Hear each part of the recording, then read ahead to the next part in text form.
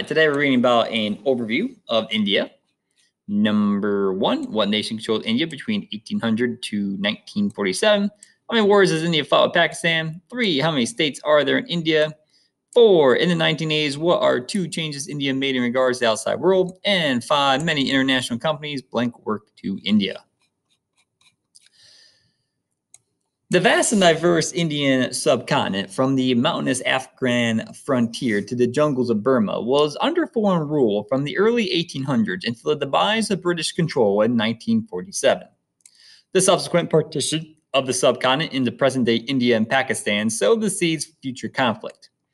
There have been 3 wars between India and its arch-rival Pakistan since 1947, 2 of them over disputed territory, Kashmir. A peace process, which started in 2004, stayed on track despite tensions over Kashmir and several high-profile bombings into Mumbai attacks on November 2008, which police blamed on Pakistani militants. India announced that the process was on pause the following month. With many languages, cultures, and religions, India is highly diverse. This is also reflected in its federal political system, whereby power is shared between the central government and 28 states. However, caste and regional tensions continue to haunt Indian politics, sometimes threatening its long-standing democratic and spiritual culture. In 1984, Prime Minister Indira Gandhi was gunned down by her Sikh bodyguards after ordering troops to flush out Sikh militants from the Golden Temple in Amritsar. And in 1992, widespread Hindu-Muslim violence erupted after Hindu extremists demolished the Barbai Mosque at Ayodhya.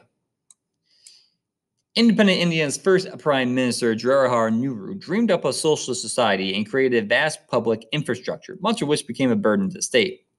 From the late 1980s, India began to open to the outside world, encouraging economic reform and foreign investment. It is now courted by the world's leading economies and political powers, including one-time foe of China. The country has a burgeoning urban middle class and has made great strides in the fields such as information technology. Its large-skilled workforce makes it a popular choice for international companies seeking to outsource work. I'm going to answer those questions if you would, please.